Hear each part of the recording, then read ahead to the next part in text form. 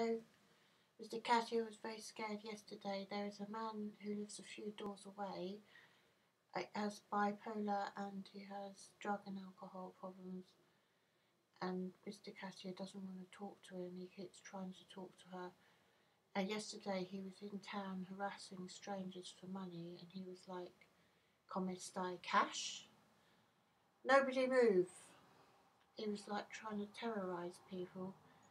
And then he was at another bus stop harassing some foreign students, and he went and bumped his hip against a young woman that was a foreign student and said, "Do you like to bump and grind?" And she said, "Please don't do that again." And then my bus came. I felt a bit bad that I didn't call the police, but you know what it's like. If you call the police, then they want to speak to me, and then I'm giving evidence, and he lives a few doors away. You know, it's like, I have spoken to my support worker about it though, but I don't think they can really do anything. Thanks for listening.